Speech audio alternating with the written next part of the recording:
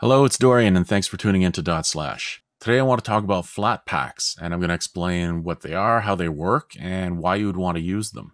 Flatpaks use a combination of different technologies like bubble wrap and OS tree to create a containerized environment for applications to run in. Now imagine this blue box is your operating system, it's your computer. What Flatpak does using bubble wrap is it creates a sandbox, a container for your Flatpak application to run in along with its dependencies. And yes, that means if your Flatpak application has any dependencies, it will also need to download and install those as well. And this is where the OS tree technology comes into play, because any dependencies that you download can also be used by other Flatpak applications. Another advantage the OS tree technology brings is that any updates that you have are atomic, and it will only update what you need. It will not re-download all the dependencies. It will not re-download the entire Flatpak application.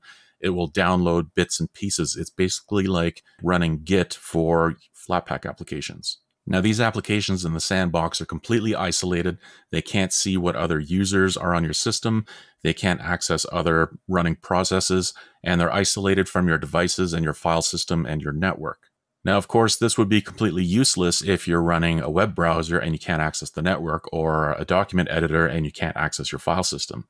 So what Flatpak has is a per application permissions list. So by default, whatever application you're installing will have a predefined set of permissions in order to let the application do what it needs to do. I'll also go over how you can see what permissions a Flatpak application has and how you can change them. So the first thing you're going to want to do on any operating system is just install Flatpak itself. If it doesn't show up in your distro's package manager, you can just open up a terminal and sudo apt install Flatpak or dnf install Flatpak, whatever distro you're using, just install the package Flatpak. After that, head over to flathub.org and click on the quick setup here. In this example, I'm using a Gentoo machine, but you can use any distro that you want. So just choose your distro from here. I'll just say Debian, for example, and it'll tell you the different steps that you need to do in order to get Flatpak up and running. Note step 4 here, restart your system. Make sure you do that before you try to install any Flatpaks. Most distros will have this already included and built in with their package manager. So if you're using KDE Plasma, the Discover package manager, Pop! OS's Pop! Shop, or GNOME Software Center here, you can see if I go ahead and search for Spotify, for example, I can click on it and you can see if you scroll down here, it says it's sandboxed and it's from Flathub. So I can just go ahead and click install and it'll install it like a regular application. You can also go on the flathub.org website and you can search for different applications that are available. Just pick one, hit install, and you'll see the option open with software install. Hit OK, and it'll go ahead and open it up in software. And then you can just scroll down, verify, yep, this is the Flathub one, go ahead and install. And by the way, if your distro has the built-in integration into your software center, it will also automatically run the updates in the background, just like regular packages. So here I am back in Gentoo just to show you another reason why you'd want to use Flatpaks. I have LibreOffice installed here, so I'll go ahead and open that. And we can see it is version 6.4.7.2, version 6.4. Now, if you're using a fixed release distro, you're using something like Debian that doesn't update often, maybe you want a newer version of LibreOffice, for example. Since Gentoo doesn't have the built-in software manager integration, I'll show you how to do things in the terminal here. So it's pretty easy. I can just do Flatpak search if I don't know the name, and I can go LibreOffice, and it'll show me all the different results that come up with that search term. Of course, it's just LibreOffice. So I'm going to go ahead and install LibreOffice. Found a reference. Yes, there's two options. I'm going to pick the app/org version. And now here you can see it told me what the default permissions are. So I'm going to go ahead and say yes and let that install.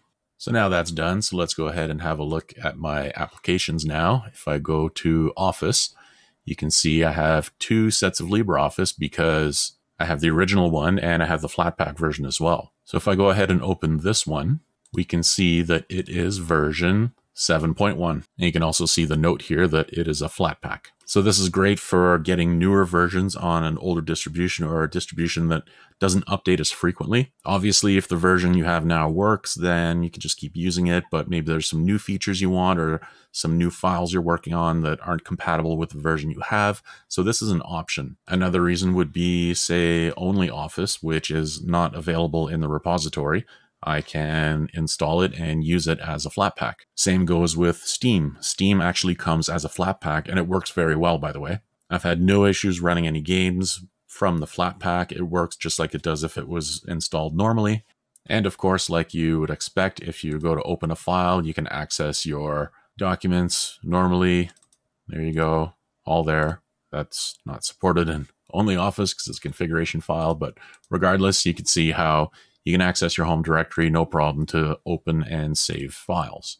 So now let's look at Flatpak permissions. There's two ways of doing this. You can use a GUI or you can do it through the terminal. There's actually a Flatpak application called Flatseal, which allows you to edit the permissions for all your Flatpak applications. So you can use either your graphical package manager or the terminal to go ahead and install Flatseal. Once installed, just go ahead and find it in your system. And here it is. The icon looks like a roll of tape. And then in here, you'll have a list of all your installed Flatpak applications. So you can go ahead and choose one. And here are all your permissions for everything laid out graphically. So you can go ahead and turn these on and off as you see fit. If you're not sure what a setting is, you can go ahead and look at the Flatpak documentation. But here we have file systems, which is something that you might want to change. As you see here, all system files host. So you can go ahead and turn off all system files, turn on all user files, and now the application will only have access to the home folder. If you've messed around with this a lot and you're not sure what the settings were initially, there's a reset button up here. Just hit that and it'll put it back to its default settings. You can also click here and add custom folders if you wish, but there's a lot more settings here you can go ahead and play around with if you see fit. And this is something you can do right after you install a Flatpak if you want to truly sandbox the application and restrict it right off the bat. Another way is through the terminal. So now if you want to see the permissions of a certain Flatpak application, you can go Flatpak list. And let's say we want to see the permissions that LibreOffice has. Well, you need the application ID here. So we're going to copy that. We're going to go Flatpak, info, show permissions, and that. So now these are all things that you can look up on the website. I'll bring that up in a second so we can do some override commands. But it's showing how it can access the network, the display, audio, and the file system equals host, which means it can access the entire host file system. So let's say, for example, we want to change that. So if you just do a search on the web for Flatpak override, you'll get to the Flatpak command reference. And from here, we can go down and we can see all the different permission settings, search, repair, all that stuff. But what we want is Flatpak override. So here's the override option. So as you can see, the commands are Flatpak, override, the options, and the app ID. You should also specify --user because you want only the user settings to be changed and not system-wide. Otherwise, you need sudo permissions. So let's go ahead and scroll down because what we want is file system. So file system equals file system, which can be home, host, host OS, etc. We only want the home directory. Currently, it's the entire host, and we don't want that. So what we have to do is also say no file system host so that we can exclude that. So let's go ahead and do Flatpak user override no file system equals host and the application name. And then we're going to go and change this to home, take out the no, give it permissions to the home directory. Now we're going to go ahead and show these permissions again.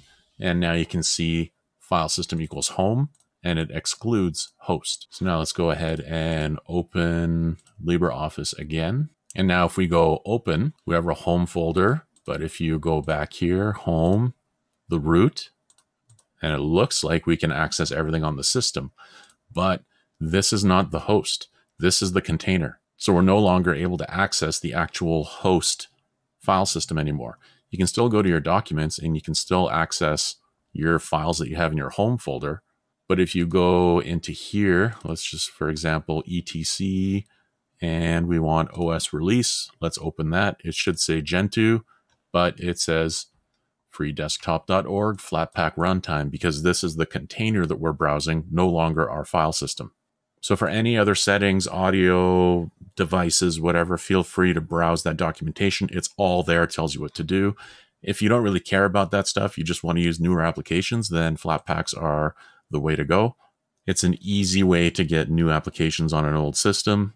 The other alternative is snaps, but I personally don't like snaps. I don't like the way that it's been set up, and I don't like how each application is on its own little loop, which showed up in your file systems.